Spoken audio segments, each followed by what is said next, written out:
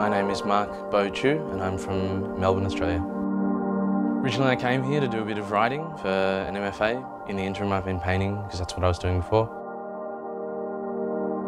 I've never been surrounded by so many Americans. Australians, I think, are kind of cousins to Americans and they don't really see you as that different, but they are fucking different. So I think if New York was a character in my life, it's kind of like a silent friend that you can always depend on for stimulating you and kind of inspiring you.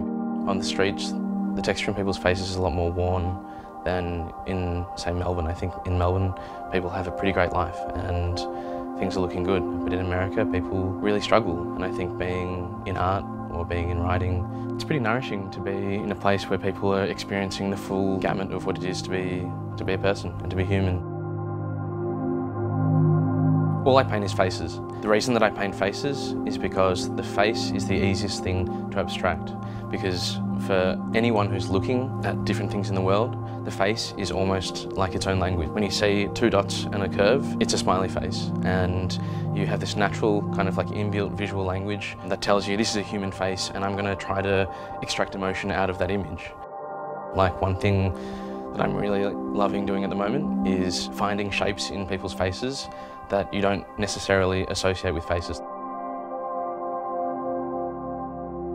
When you're thinking about, am I exploiting the person who you're painting because you're trying to paint an element of their sadness, you need to turn off the artistic part of you when you're trying to rebalance it. Yes, there's always going to be that exploitation, but if in other parts of your life you can be generous.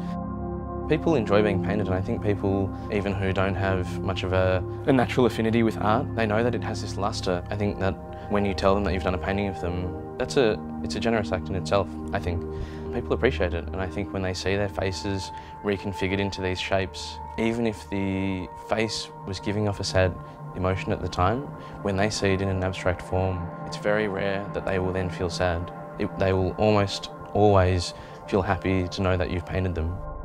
I think art can be basically a window to provocation. Even an image that's the most lifelike image is something that can be open to interpretation emotionally or ideologically, and I think the stuff is all there in the art, and just people need to, I would say, stop thinking about art as decoration and start thinking about art as basically the same as reading a book.